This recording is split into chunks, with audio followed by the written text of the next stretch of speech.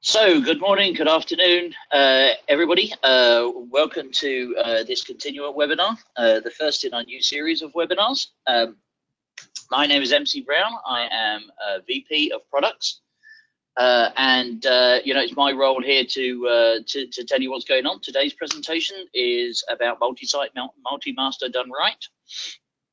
Just a couple of kind of administration notes before we get started. So first and foremost, this presentation is being recorded. It will be made available as soon as we can after this is finished. If you want to go back and watch it again, you want to go back and just refresh yourself on any of the elements, that's fine.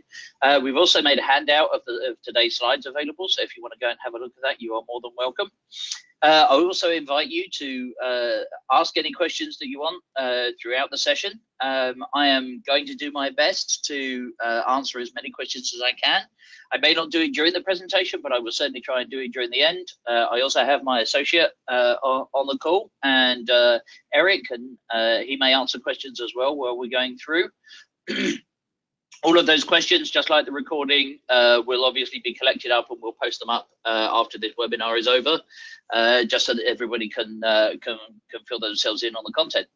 So with those two little pieces of administration out of the way, let's go ahead and get started. So as I said, today I'm here to talk about Multisite Multimaster and how to do it right.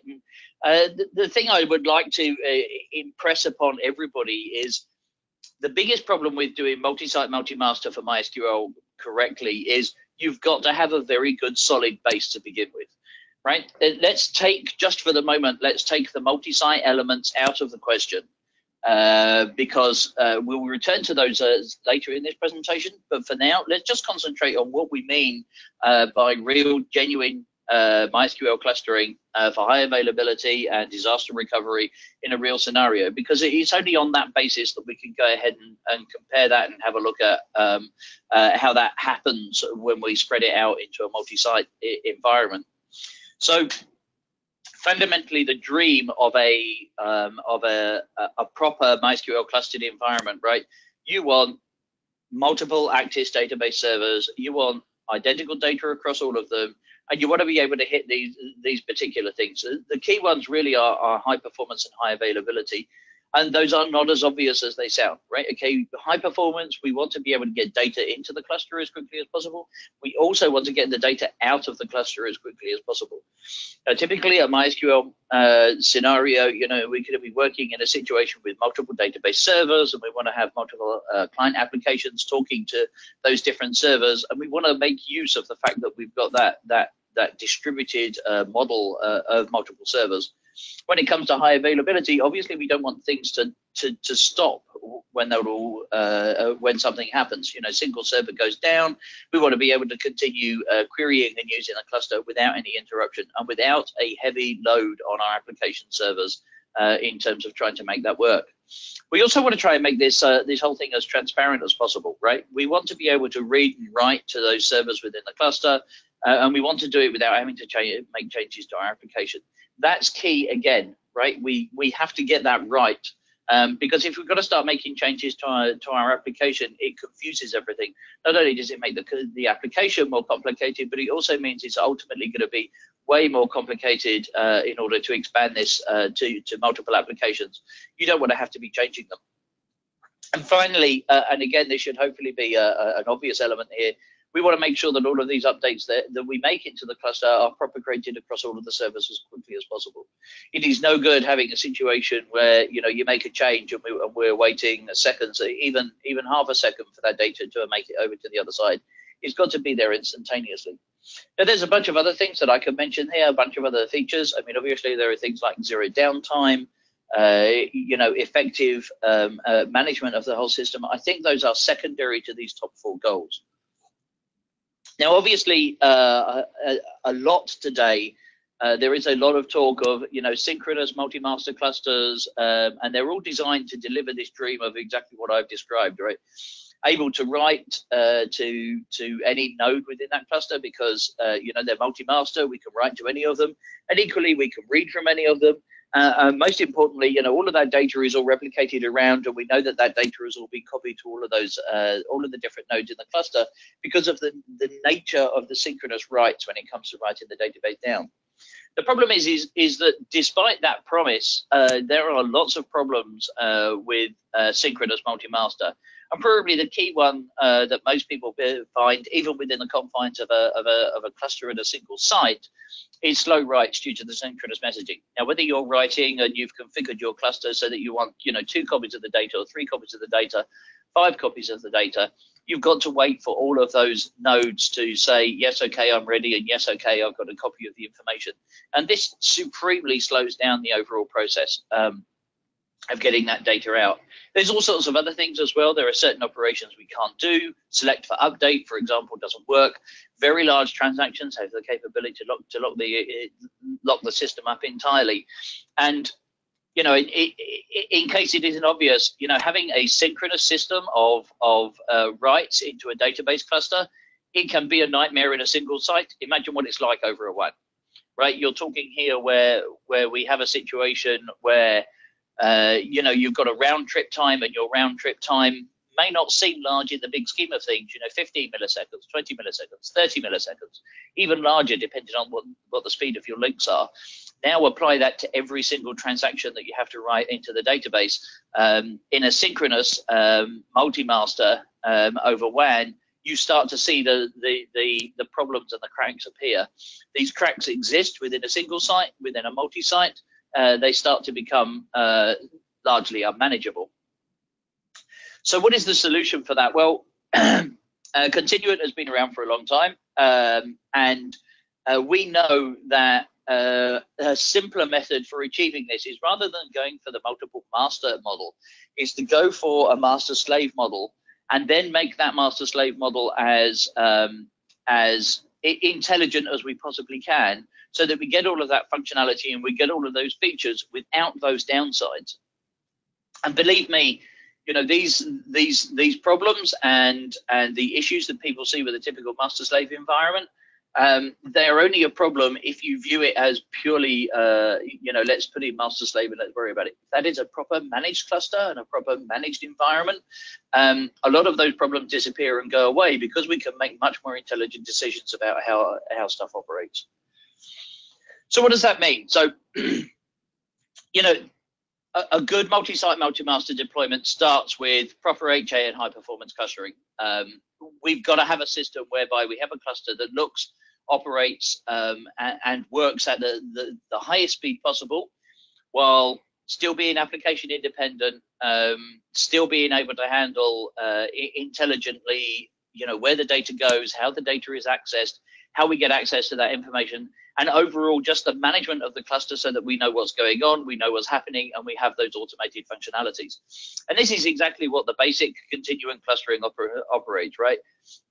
What we have with our Tungsten clustering offering, we have high availability, disaster recovery, and performance scaling, and all of the benefits that I've just described is all there, right? We have, on top of those benefits, we have SQL load balancing. We have the ability to distribute information around the cluster, and I'm going to get that into a bit more detail on that in a minute. And we also have much simpler management, and more importantly, intelligent management of the entire system, so that it works together, so that it does exactly what it is designed to do on the tin, without you having to very carefully construct a system built around this multiple master solution. You take out those complexities out of the system and you get the high performance, and you get that intelligent HA. Those problems that look like an issue for a simple master-slave scenario kind of go out the window. And let's have a look at that, what that actually means. So let's get a bigger image of the overall architecture for how the Tungsten clustering works. So the key underlying element, and I want you to have a look at these database components here. These are standard MySQL databases, right? So any variety, by the way, we support Oracle MySQL, we support Percono, we support MariaDB. These are standard MySQL instances. Now, built around those instances are three separate components that make up the tungsten clustering, and I'm going to try and describe how those different components work together. The underlying and probably key piece of technology is the replicator, right? The replicator is the thing that is replicating the data from the master out to the slaves. So the master is that green one in the middle. Slaves are the blue ones on the outside. The replicator is asynchronous, and that means that we don't monitor whether the data has reached the target systems. Instead, the replicator is designed to be very, very high performance, and it will get the changes and get the data out to those slaves as quickly as possible. You know, our largest customer right now, they process 285 million transactions every day with the replicator through tungsten clustering, and they get that data out across to their system very, very quickly. They never have any problems. Their latency is measured in sub-seconds, and frequently, you know, we're talking you know, single and occasionally double digits of milliseconds in terms of getting that stuff across. And they are processing huge amounts of data. The replicator is pushing that stuff out as quickly as we possibly can. We have so many different elements to that replicator, including, you know, we've got parallel apply. We have the ability to extract the data very, very quickly. We have the ability to do all sorts of other filtering. That's going to be a topic of a future webinar. But understand that replicator is a very high performance method of replicating data between the clusters. Sitting above that, and indeed above everything, is kind of the manager. The manager process is designed to monitor all elements of the system. So the manager is going to monitor the MySQL databases and understand if the MySQL databases are running. It could do simple things like restart them, shut them down.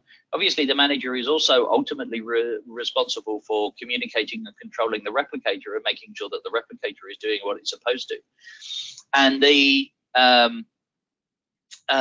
you know, these components work together. The manager is overseeing the replicator and making sure the replicator that is doing its job, and the manager is also understanding the overall topology and architecture of the system, so it knows which units are slaves, which ones are masters, and ultimately it knows how to make the decisions about you know, how to redistribute that.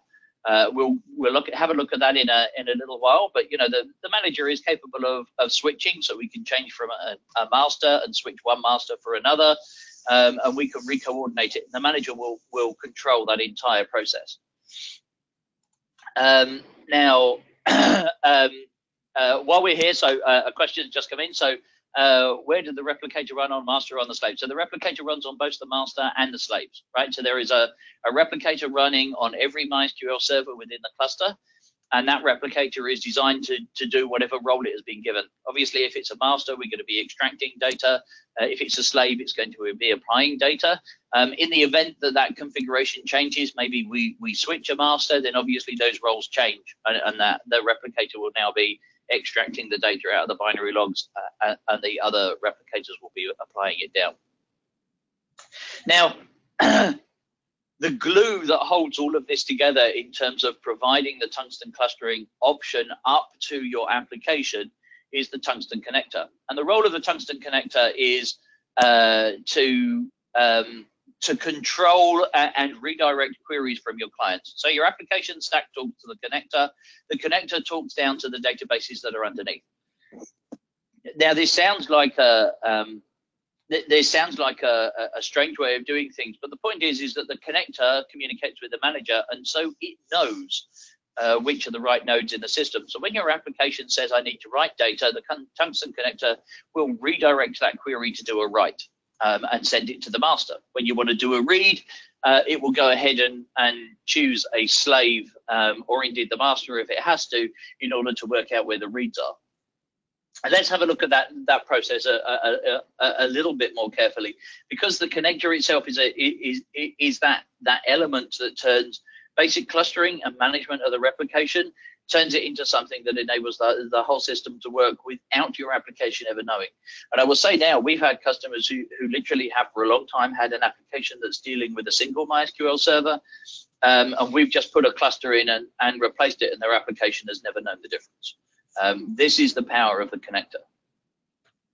So the The real detail with the connector is how it responds and reacts to queries that need to come into the system, and what happens in terms of how we start to redirect and control that information as it flows through the system. And you know, the connector itself has a number of different modes, a number of different configurations. So, you know, before we get into the method of exactly what is going on with the connector, when we come to a more serious scenario, like a node failure or a switch, which is what we're going to have a look in more detail here. You know, the connector can be configured so we can have, you know, a specific read port, we can have a specific write port, we can actually go down to full introspection into the SQL queries that are coming through. The connector can also make other decisions, right? We actually have a technology that enables us to say, has this operation that was written on the master been written down to the slave? Yes, it has. I can now communicate to the slave when I want to read the data back out again. The connector is aware of all of this information and is aware of how to handle it. And that means that, you know, the situation you get into, typically, going back to the start of the presentation about why you would have a synchronous system, the reason you have synchronous is you want to guarantee that the data is over the other side. Well, if you're managing and monitoring the replication, and you're managing and monitoring the way that that data is being flowed through the system and applied as it is through a Tungsten clustering and the connector can take you to the right node in order to get the information. And its role is primarily to actually try and remove load away from the master so that we can get the data into the databases as quickly as possible. It also means that when it comes to, let's have a look at a failure. You've got your application. Your application is communicating with the Tungsten connector, and the Tungsten connector is then forwarding those queries onto either the master or the slave based on whatever rules and configuration has been organized. At this point in time, right, everything is working fine. As far as we know, there is absolutely nothing wrong. So what happens when something serious happens? So let's say the master fails. So the master fails. The management layer that I talked about, the Tungsten manager that I described, the Tungsten manager goes, the MySQL master is down. Okay, I need to do something. So what we do now is we actually do what's called a shun, right? We've detected that the master is down. We now actually shun this node in the system. And the role of the shun is basically to begin the process of automatically switching that over. From the connector perspective, what the connector does is it stops all incoming connections. So your application is now trying to talk to the connector, and the connector is saying, no, I'm unavailable at the moment, which is, you know, fairly standard role for the way our application and connecting to a database would work. Your application hopefully is going to go and retry, you know, in a few seconds, few milliseconds, however you configured it. Meanwhile, behind the scenes, the manager is going away. It's finding the most up-to-date slave of all of the systems, and it knows which one is the most up-to-date slave because the replicator is able to make that determination. And so what it does is it now switches the whole system over. So we've now taken the old master out of the equation. The manager has switched over, made what was previously slave now a master. The Tungsten connector is now starting to accept connections again from the application servers. So query flow is resumed. And now the manager is able to go away and start reconfiguring, right? It reconfigures all of the remaining slaves within the cluster back to being slaves talking to the new MySQL master. And then it's up to, you know, administrators to work out and recover the shunned node and bring it back into the cluster, and it can just be brought back into the cluster as a slave. Throughout this time, okay, your application may have, for a very, very brief period of time, been unable to communicate with the underlying service, but it hasn't had to reconfigure. It hasn't had to make its own decision about which one it should be talking to because it needs to know which one is the master. All of that is hidden behind the connector and the manager, both of whom know what the structure of the cluster is at all times. So all of this work is being done in order to realign that process. So bearing in mind those very, very simple things, I mean, this is this is a very minor part, but I think it's a very important part of the way the tungsten clustering works, because it just shows that the whole process is automated. I mean, this kind of thing happens, you know, in seconds. You know, the actual switch process might take longer, because obviously we want to make sure that we do it correctly, and we want to make sure we don't get into the situation where the databases are not in sync and they're not aligned with each other, but it's automated, right? You never have to do this manually. Again, you know, we have customers who have been running our clusters for a long time. If something happens, obviously they get a notification about it, but it doesn't stop their application, doesn't stop their company running, doesn't stop their operational running. Now, the key thing, going back to the, you know, the topic of this, for Multisite Multimaster, all of everything that I've just described to you, we do exactly that, but we do it across sites. Right, so now we're not just talking about a cluster where we have this level of functionality, we have this level of redirection. We now have it in a multi-site functionality. Each site is able to have its own master and its own collection of slaves. So each site is independent from that perspective. And by that I mean, obviously, if there's a problem in one site, we switch over the master, whatever in that scenario. But we also replicate the data asynchronously again.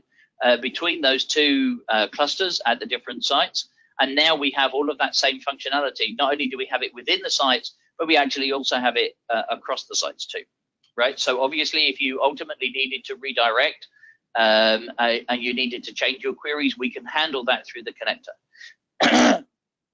Most importantly, your sites will all stay up to date, and you can do this with a number of sites as you like. You want to have 3 nodes or 3 clusters rather, or 4 clusters, all talking to each other, all communicating with each other, all on this multi-site multi-master. We can handle that. You know, in the event that there is ever a problem, you know, so let's say, for example, you know, you wanted to change the architecture, so we're not necessarily doing what we would class as a full multi-site multi-master, but you wanted what we class as a composite cluster, which is basically 2 clusters, but in different locations. We support that one too, right? So you can have replication between those 2 clusters, and in the event of some kind of a problem, Tungsten Connector can sit there and redirect a query all the way over to the other cluster across your WAN. Again, all automatic functionality built into part of the system, all with that same management layer, all with that same control and intelligence throughout the entire system. So one other element, I mentioned this earlier, to me this is really important. I've been in the position of obviously having to manage these situations. The last thing you want when you have this level of functionality in a system, the last thing you want is to have to be able to deal with any time of maintenance and be in a position where you needed to take your entire system down. Again, this clustering helps you and is designed specifically to help you. And the point is that we can do zero downtime maintenance, because exactly the method I've just shown you with a failure, we can actually effectively simulate a failure for one node, take it out of the cluster, do whatever maintenance is required to it, bring it back in, and then repeat the process across the entire cluster. So, you know, we're given an example here: upgrade MySQL to the latest version. This is obviously something that everybody does very, very frequently. You know, what you want to be able to do is you want to be able to do it in an intelligent fashion. So what we do is we shun a slave, run the MySQL upgrade, run whatever we want to do. We could take the entire machine down at this point and you know, add more memory to it, add a new disk, whatever needs to be done. Bring the node back into the cluster. It will catch up because the replicator knows where replication stopped. Bring the replication back up to date, bring the node back up to date, switch it over so that we repeat the process, shun another slave, repeat it. When it gets to the master, we force the switch of the master to an existing slave, just as we did with the automatic failure, but now we're forcing it for the purposes of doing it. Now we can upgrade the master. Throughout this time, your application has been communicating with the cluster, never had to take the entire cluster down, never had to take the application down. The whole system is working all of the time. And this is, you know, this is a fantastic method of keeping your system up and running and keeping your application up and running, again, without you having to do very much. You know, other than obviously managing this this upgrade process and obviously perform the upgrade process, we don't automate that for you. You know, that everything else is being handled for you, and your application would never know. So, you know, let's give a quick benefit summary here of exactly what we're talking about with Multisite Multimaster and with Tungsten Clustering and our asynchronous replication model, right? So 24/7 data access. Hopefully this is a really obvious item, but yeah, we have again, we have customers who have been running, we have customers who have been running for months, years with our product and have experienced no downtime. Or downtime in if something really serious has happened, you know, downtime that has been easy to recover from and get set up from. You know, again, looking back at synchronous clustering has all sorts of problems. Resyncing a synchronous cluster and can be a huge problem. You know, we try and get around that with our replicator and the intelligence that is built into that. We also do proper SQL load balancing, whether you want to kind of semi-handy it yourself and choose read and write ports, or whether you want to use that, you know, looking in and saying this is an insert or an update, so I redirect it to the master. We handle all of those different types. Off-the-shelf MySQL support, whichever MySQL you want to use, Community, Enterprise, Bacona, MariaDB, we handle them all. Very simple management. You know, very simple management. We've got a great command line tool that enables you to go in and view what's going on. Multiple data centers. You know, in a multi-site multi-master solution, you can have as many data centers as you would like. We will handle and replicate between them, and we can even make decision about exactly where the connections, where the routing goes. If you have something specific in mind for that, we can do that. Intelligent proxy and query redirection. I mean, I can't tell you how significant this is. It's not necessarily just about redistributing the queries around. That ability to redirect the queries to the right place, or even redirect the queries based on the you know, the session information that is being exchanged.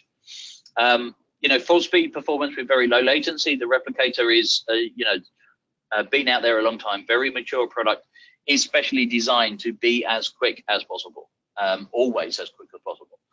And finally, zero downtime maintenance, which is you know, the last element that I gave you.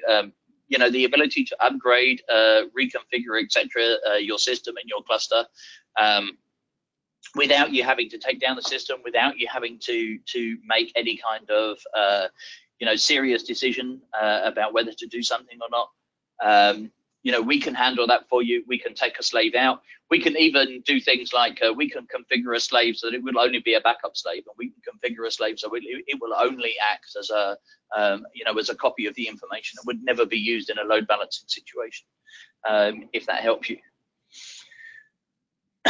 So, you know, hopefully, you know, I know this has been a very brief webinar. We're trying to get this information out to you as quickly as possible. Obviously, if you got more questions, right? If you want to go and try this out, please go to our website. You go to Continuent.com. There's actually a link straight on the homepage there that will say download the software. You'll be able to register. You'll be sent the information. Please go and read the documentation. There's full documentation up on the website. I've provided the link here that would actually take you straightly into the Multisite Multimaster. If you want a more technical deep dive, you want to talk to us, you want to ask more questions, you want a POC, please contact the sales team. Again, there's a link on the homepage.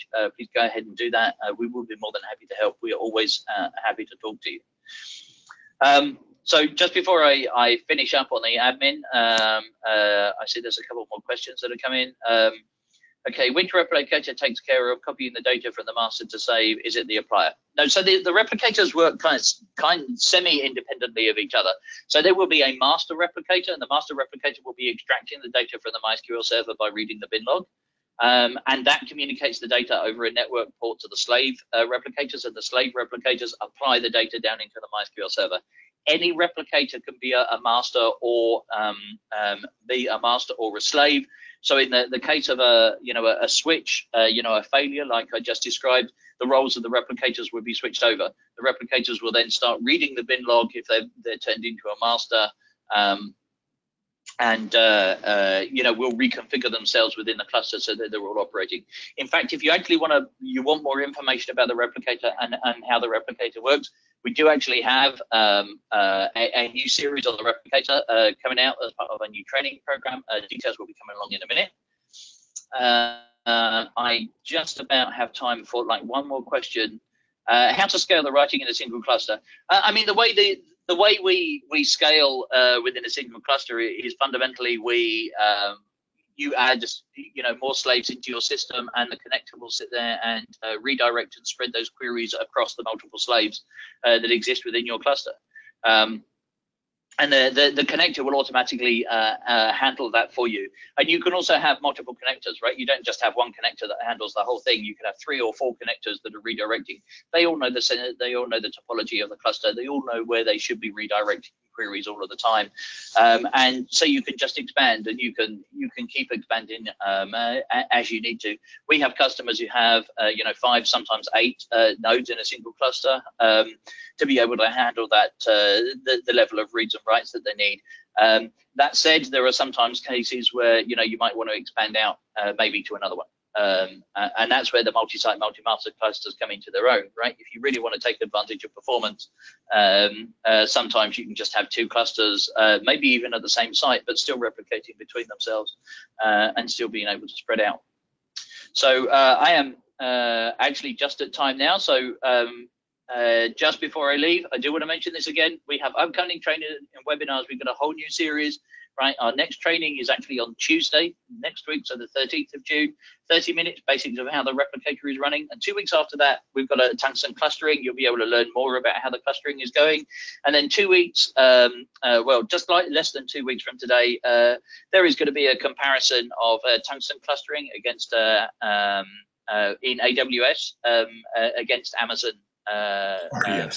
RDS solutions. So there we go. If you want more information, you want to get in touch, please feel free to get in touch with any of us on here. We're always happy to answer a call. If not, please go to the website, click on the button, contact us. We will do what we can, and we will answer all of your questions. So thank you, everybody. Hopefully this has been short but sweet and has whetted your appetite for more information. If so, please get in touch. We'll post up all of the information and everything else after this session. Thank you very much, everybody.